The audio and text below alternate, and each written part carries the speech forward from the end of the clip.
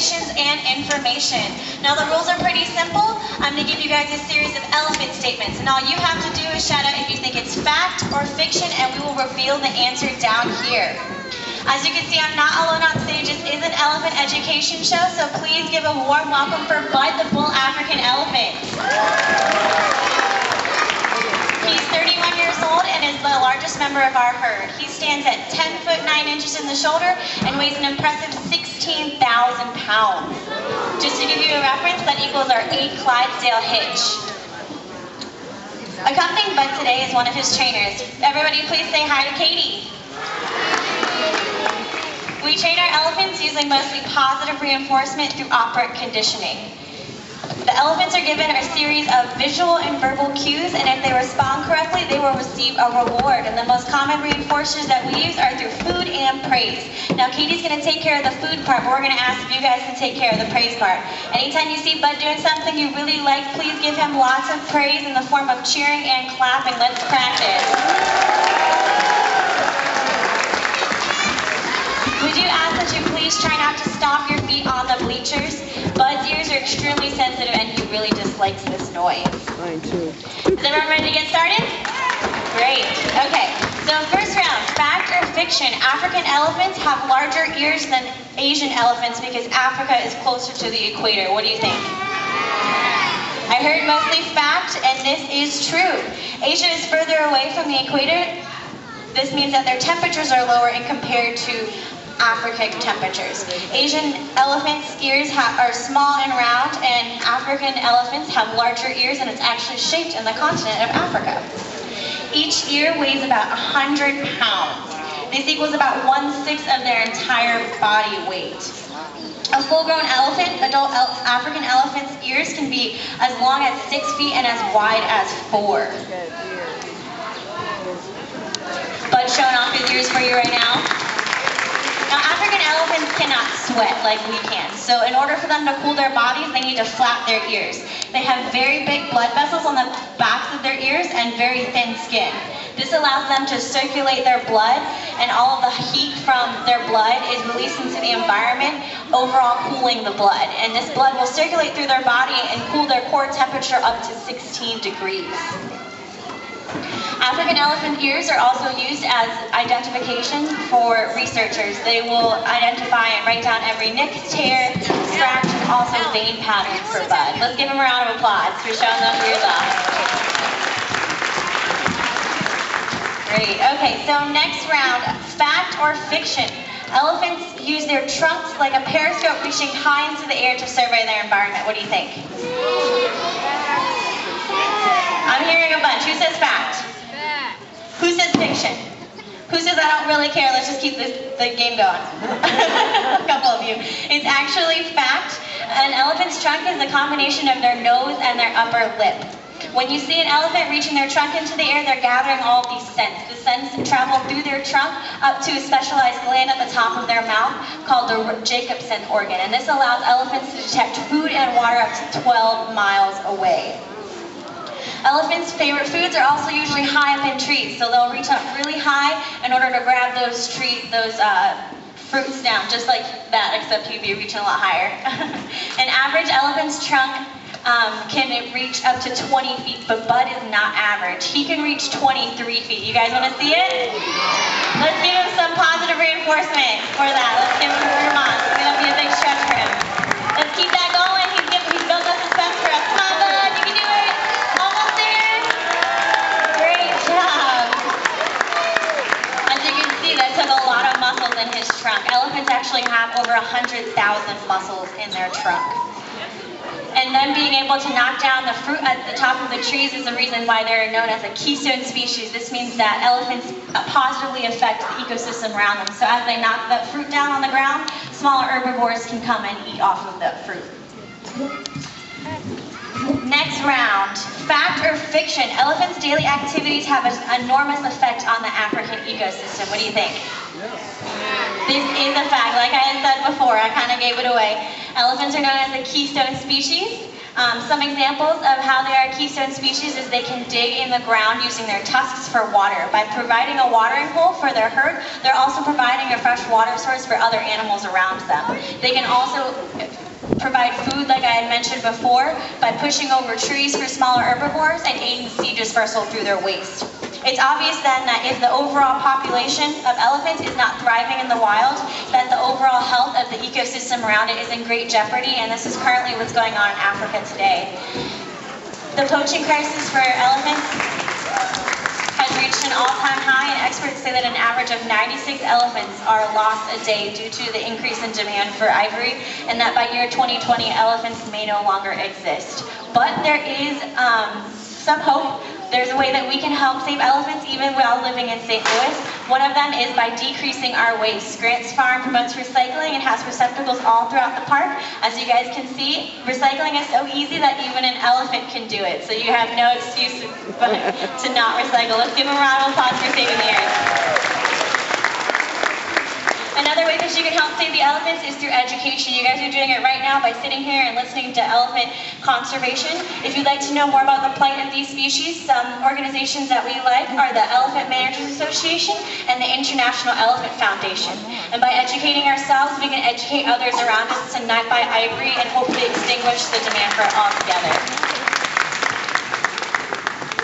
Okay, moving on to our next round. Fact or fiction? Elephants can breathe 310 liters of air in 1 minute. What do you think?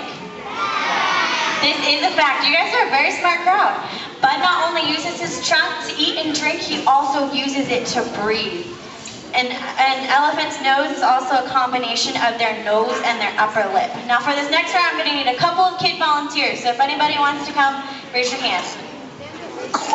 Oh, Gabriel. So many. You guys are being so good. How about the girl in the tie-dye shirt all the way up there with the ponytail? You can come on down. And oh, we have someone's birthday. You want to come on down? And I need one more boy, or one boy. Good, Gabriel. Another birthday? Okay. The birthday boy can come on down too. Let's give him a round of applause as they make their way down. Hi, what's your name? Emily, and what's your name? Emma, okay, and what's your name? Austin. You guys can come on in. Happy birthday.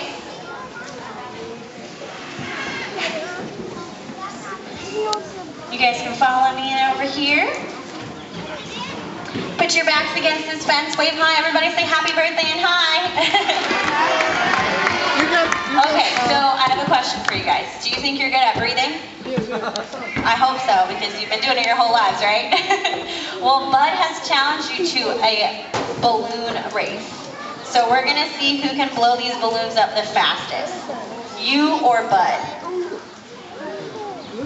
But because I'm in such a great mood today, I'm going to give you guys a head start. Does that sound fair? Does that sound fair, audience? Bud? Bud, that's rude. Bud says no. Well, thankfully for you guys, he's not running the show, and just because it's your birthday, I'm going to give you guys a head start. Yeah, he's okay with that since it's your birthday. So on the count of 3, we're going to blow the balloons up as fast as we can, and audience, you're going to cheer for them the whole entire time, right? Oh, I need more convincing than that, right? You're going to cheer for them the whole time? Great, okay. So 1, 2, 3, let's blow those balloons as fast as we can. Let's hear it for our audience. Okay, we're going to make this interesting. Let me hear all the guys. Who's rooting for the guys? Let's hear it. Okay, girls, I know you can do better than that. Who's rooting for the girls? Let's hear it. Guys, I'll give you one more chance. Who's rooting for the guys? Good. And the girls? Great. And who's rooting for Bud today? Let's hear it for Bud. You guys are doing such a great job. Bud hasn't even started. Oh, I think the race is over. We can stop blowing up our balloons. Let's compare. Well, I thought you guys had a chance there. I mean, I gave you a head start and everything. What happened? Let me let you know a little bit of his secret. Bud can hold up to 8 to 10 gallons of air in his lungs. That's 60 to 80 times the amount that us as humans can. So even though you did such a great job, we kind of had it rigged from the beginning. Bud was going to win. But let's hear it for him. You guys did such a great job. I'll let you guys out over here.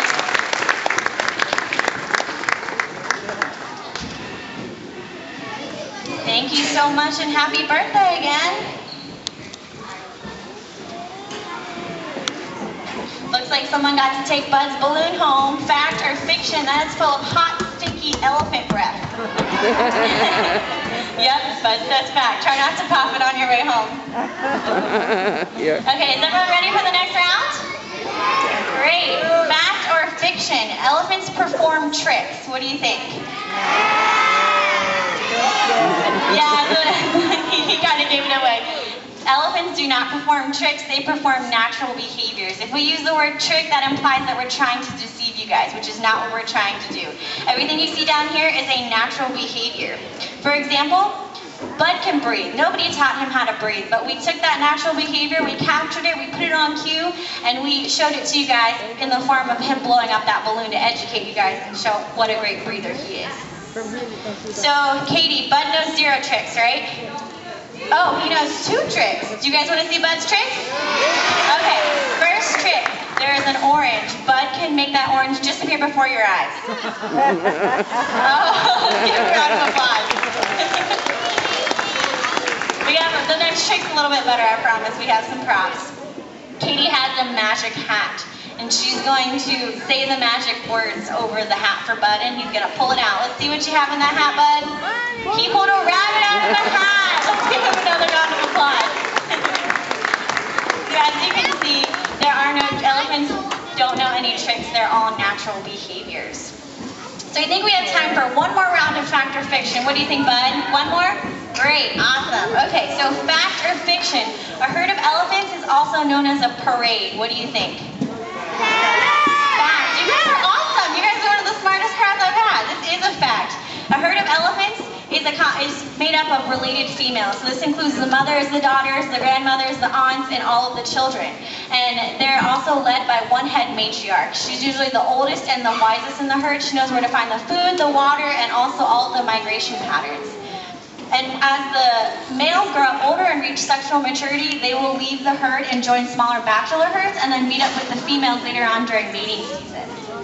Now I need one more volunteer who'd like to come down and be part of my herd. Oh goodness, there's so many. How about the boy in the orange shirt with the buzz cut sitting next to the man in the blue? Yes, you can come on down. Let's give him a round of applause.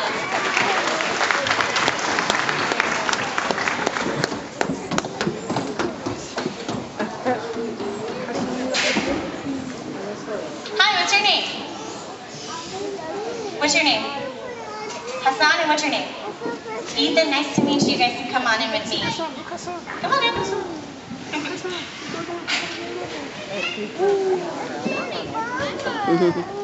Okay, I'll let you guys in over here. Here's my family.